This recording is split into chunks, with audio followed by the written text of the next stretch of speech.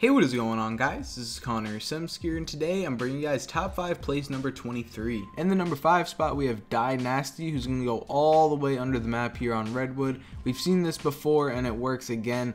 I strongly recommend that you guys try this because it has been working for a bunch of people, and I've seen this submitted a bunch of times. Here's going to get the Nasty 1v3 Ninja Defuse, and they have absolutely no idea what's going on. So, great job. I love seeing movement like that.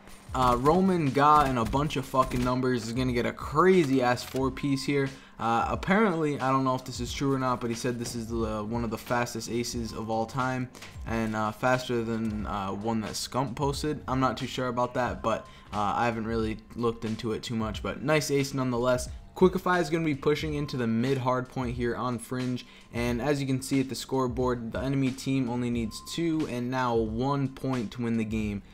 They're down by a massive amount. They only have 215, 216, and they're actually going to end up coming back. So he's basically just going to keep sitting here in A windows, or where A would be in SND, and just keep going off. Him and his teammate are just going to keep getting kill after kill, and they're eventually going to come back. So as you can see, he has the Vesper. I think this is the pre-patch Vesper, because I wouldn't be mapping kids like that with the new Vesper.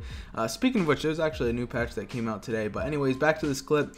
He gets another nice kill here. His teammate picks him up, and they're only 10 points away from winning the game at this time. So they're just holding it and holding it. There's only a few seconds left in the hill, so they can't contest for much longer. He's going to get one and shit on this other kid, activate his cloak, all to win the game, winning 2 gunfights in a row like that, all to come back and win by 1 point. So overall, just a nasty play. Up here in the number 2 spot, we have an insane play. 5-5 third map, absolutely getting shit on off the head glitch. The other kid's going to push him, and he's going to get the 1v2 5-5 third map to win the game like that. That kid just got absolutely destroyed off the head glitch. Exact, man, in the number 1 spot. He's going to get this first kill here. He's going to call in his RC, get this kid one shot, chase him up the stairs, pick him off.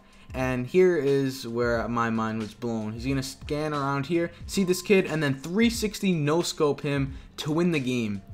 Insane fucking play. He got a nasty ace with the 360 no-scope. In the bonus spots, I thought I'd bring this back for this episode here. We have Tana, who's going to throw a nasty tomahawk across the map in a game battles match and hit someone.